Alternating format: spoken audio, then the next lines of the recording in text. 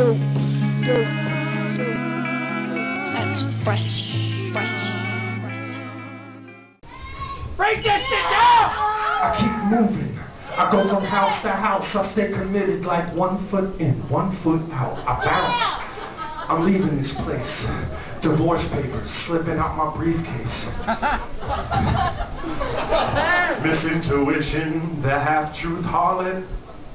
Got her suspicions, lacks proof but wants it. I've been practicing grabbing the noose when the knot slips. Rewiring my mind to make the firing squad miss. And while they're busy reloading, I'm decoding messages sent with this key that I keep holding. But it's a copy and the lock seems broken. Got me choking on discussions I cannot keep open. I'm fully closed. Cock tease moment. The last cigarette sits between my lips. I will not smoke it. But while it dangled, I got strangled by a second hand. Broke the ropes when I held my breath and let my chest expand. Threw the stogie to the lonely hitman for hire. Told him what he owed me. He showed me that his hand's on fire. We didn't shake on it. He nodded. I nodded back. He lit the cigarette with his fingertip and dropped the gap. I started walking the tracks you should have tied me to, and waited for a train to hop but stopped to say goodbye to you. When I turned my head, I heard what you said, murder him dead, and tried to do it with the girl in his bed. So I fled, and I remembered one should never look back. There's no direction home, only blood on the track, stuck in the past. I jetted, I left the red footprints for them to follow, headed toward tomorrow. I took sips from a flask you bought me on my sober anniversary. Her dad tracks my scent, she got her old man in search of me. He knows where I'm headed, he's been there. King of the home sits on his throne like it's an electric chair.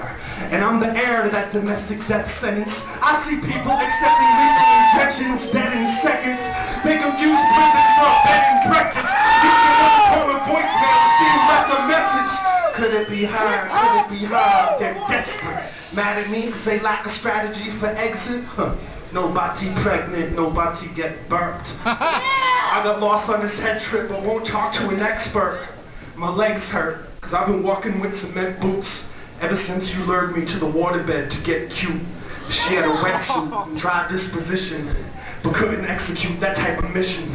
It's no small-time thing, organizing my ending. My book of life is a choose-your-own-adventure with a circular section. And you can tell your friends I walked all over you. But you know that's not what these boots were made to do. In fact, you said, baby, slip them on. I don't know what you take me for. I knew what was up once I felt nailed to the floor, and since the key didn't work, I keep my way through the door, I keep moving. I go from house to house. I stay committed like 1 foot in, 1 foot out. I promise. I'm leaving this place.